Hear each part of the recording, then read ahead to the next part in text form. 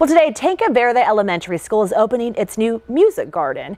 It's hoping to reverse the negative impact of the pandemic on students. Listen to that. According to the school, researchers show that playing musical instruments in an outdoor setting helps to improve the well-being of those using them. Yeah. So the hope is with this garden, teachers can take their classes outside, especially with this nice weather, for instruction and to use the instruments to help the students.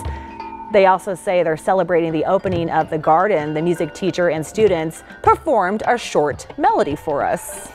It felt like we needed something that was going to get kids excited to come back to school, and then we were also looking for opportunities for outdoor learning, and so we know that music has such great benefits to kids mathematically, socially, emotionally, and so we just saw this was just a great opportunity to bring something new and exciting, and the kids absolutely love it.